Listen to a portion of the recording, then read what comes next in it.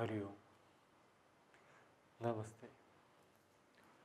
Now we will talk about sound meditation, sound healing, and importance of chants and mantras, and importance of sound during yoga or in our daily life. What is sound? Sound is a wavelength, a vibration.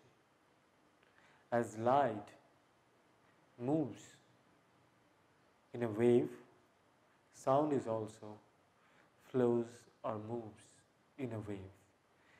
The wave or the wavelength is different from the sound, but the similarity is both are energies and both flows in a form of wave. So when we make any sound, it has a specific or certain wavelength which meets the cosmos, the other elements of nature. So the external sounds in the nature and the internal sound what we have in our body, combining them, connecting them with each other. That's the main purpose. That's the reason why we like music when someone plays some music, singing, any instrument, or sometimes the sound of the nature like rain, the breeze, the waves of the ocean when they move. It gives us so nice feeling. We feel so much connected, so much related to this sound and the music of nature. In the same way, the chants, the mantras, and the hymns, the azan, the prayers, everything works so nicely and have so deep impact in our life and in our mind, in our body. It even controls our emotions. It has a very big and deep effect on us. Same. In yoga, if we consider or if we think about why do we need to chant? We do need to chant because those sounds are beyond religious, is beyond religion, is spiritual. It is totally related to the nature. Each chant, each sound connects with elements, connects with the vibration of the nature. As we make the sound,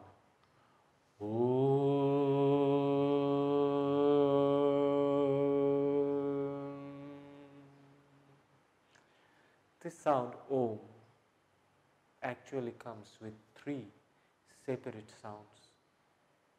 The akara,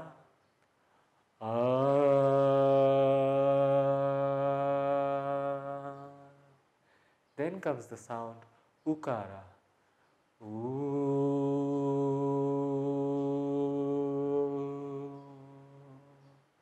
and makara.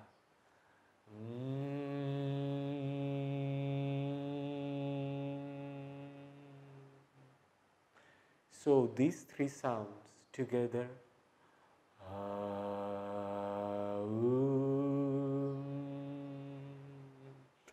which sounds like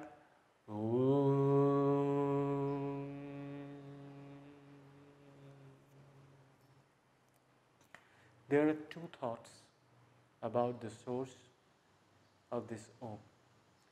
The one school of thought is every single moment there is an explosion in the sun. So the sound of that explosion is Om. And another school of thought is there was a big explosion in the sun millions of years ago.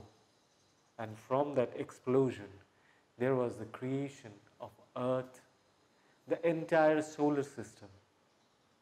So that blast or that sound was the sound of destruction, was the sound of creation, and also the sound of entire controlling system of the solar. So if you connect with the Indian mythology, is the creation, the Brahma, the controller, the Vishnu, and the destroyer, the Maheshwara. So apart from the religious thoughts, if we go to the deeper spiritual thoughts, this Om is the sound of the nature, and it chants from your Manipura, from the Nabhi Moolam, deep from your belly button. It comes with the three scales, base, bale and sky, and it reaches the levels of the cosmos, from one chakra to another, from one chakra to another, from one chakra to another, the deep rooted. So there is no actual religious limitation or binding in these chants or in these mantras. They are universal and they are spiritual, beyond any religion.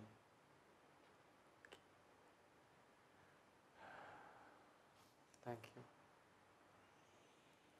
Give a pause, give me some water.